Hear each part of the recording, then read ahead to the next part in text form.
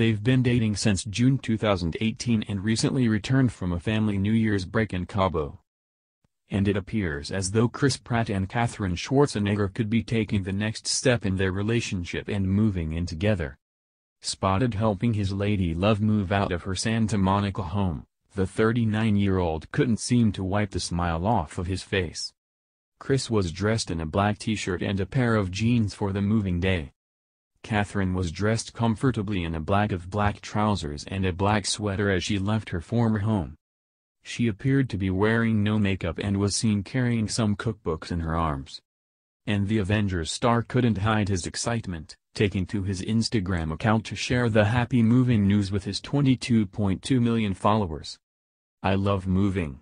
Picking up heavy things and moving them into the back of a truck was my major in college." Full disclosure: Chris Pratt did not go to a moving college, but he went to community college for a hot second, he joked.